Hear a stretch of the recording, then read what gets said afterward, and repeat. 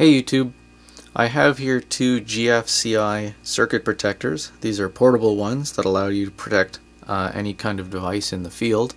They're meant to measure the current leaving through the line and returning back through the neutral to find an imbalance. If you're in the UK, you might know them as residual current devices. Both of these were reported as broken and tested broken, so I'm going to try and open them up and see if we can figure out what's gone wrong.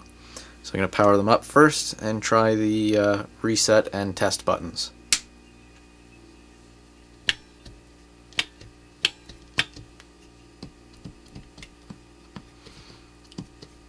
So one of them's definitely working and this one seems to be working. I'm going to go find something to power from here and see whether this works.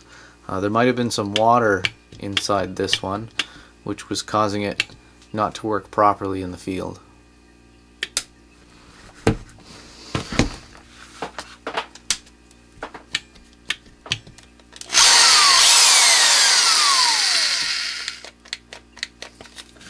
So this one seems to be working again.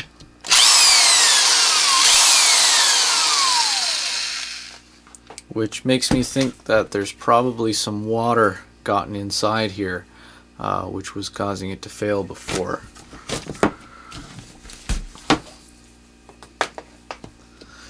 This one still has no response to the external buttons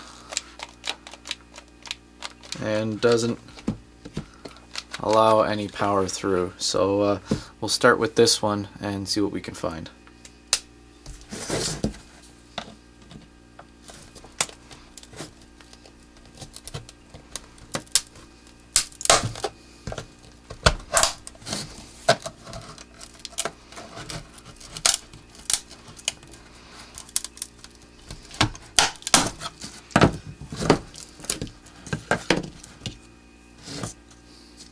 Well,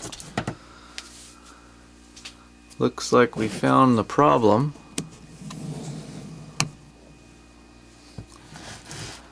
May have been a little water has gotten inside this and exploded one of the buttons. Looking from here, it was the test button that has exploded. I'll see if I can get this board out and we can look at what's on the other side.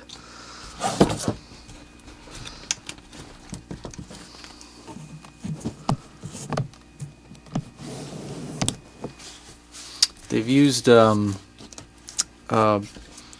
molding. They've actually fused the strain relief on both of these power cords and molded it right to the plastic.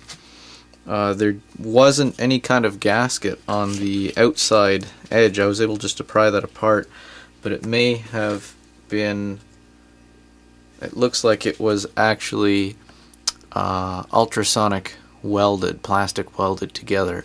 So when this was brand new, it was a entirely fused waterproof unit, but through abuse it eventually managed to get some water inside, whether through the button, the button, which is quite charred on the inside, or whether it came through the cracked plastic.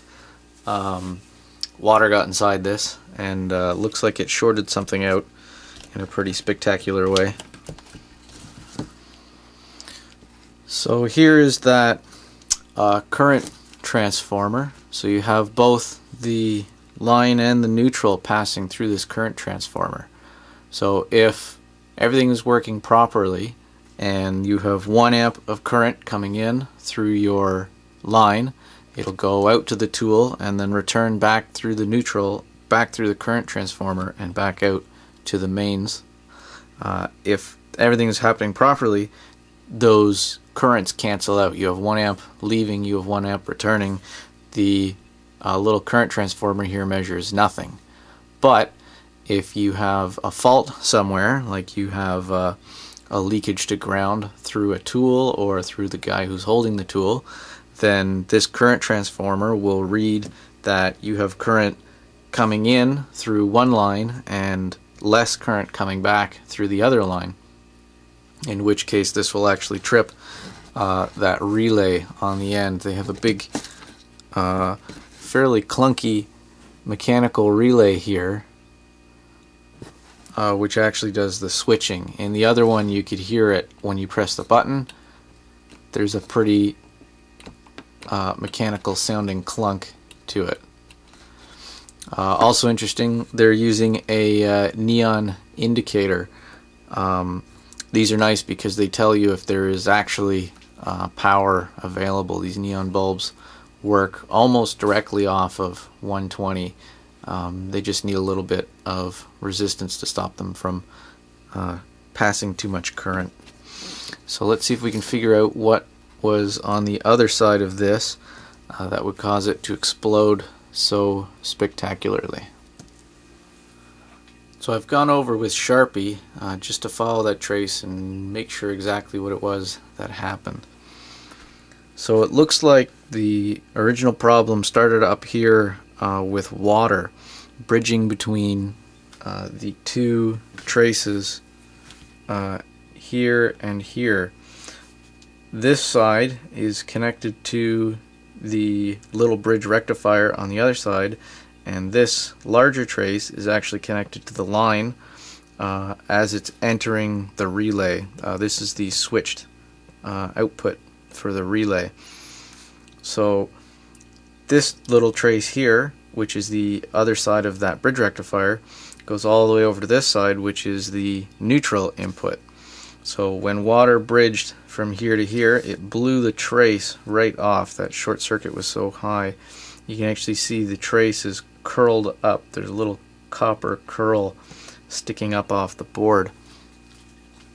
After that shorted out, the current couldn't pass through that missing trace anymore, so it had to go through another path, which was it went through the bridge rectifier, which is on the other side of this board, out through the wire labeled J3, out through here, through the button, which then exploded, maybe when somebody pressed the button trying to figure out what was wrong with their GFI device, and then back all the way through here, through the resistor on the other side, and out to the neutral.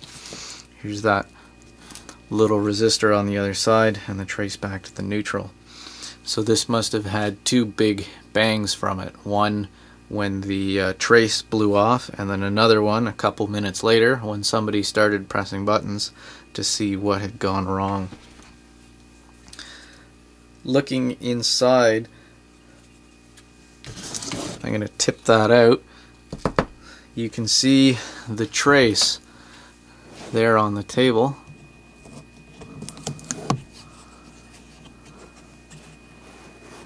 Where it's blown off. There's the shiny copper trace where it's come right off of the board.